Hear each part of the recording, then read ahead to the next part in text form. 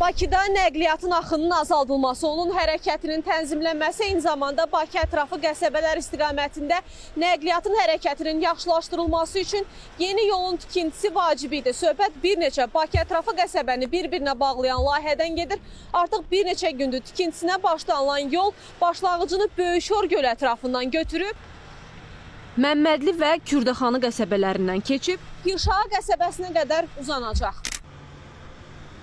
Ümumi uzunluğu 12,7 kilometr olan yol nəqliyyat yükünün azaldılmasında mühüm rol oynayacaq. 3 gediş, 3 gəliş olmaqla 6 hərəkət zolaqlı inşa edilməsi nəzərdə tutulub.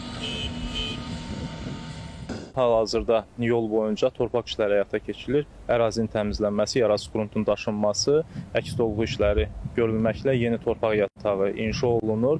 Bundan başqa yol boyunca yol ötürücülər və körpülərin də inşası nəzərdə tutulub.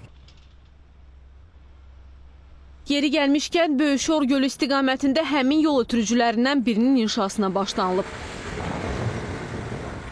Burada artıq Böyükşor küçəsindən gələn nəqliyyat vasitələri birbaşa olaraq Binəqədi, Balaxanı avtomobil yolu üzərindən həmin yola daxil ola biləcəklər.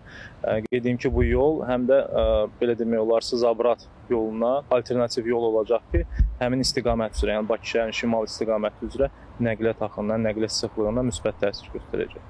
Ancaq indiki Zabrat yolundan 2 dəfə qısa olacağı deyilir. Qeyd edək ki, Böyükşor-Pirşağa avtomobil yolunun tikintisi Bakı şəhərinin baş planına uyğun aparılır. Yolun il ərzində tamamlanıb istismara verilməsi nəzərdə tutulur. Nərmin Kərim, Zaur Dadaşov, Mətin Paşayev, ASTV xəbər.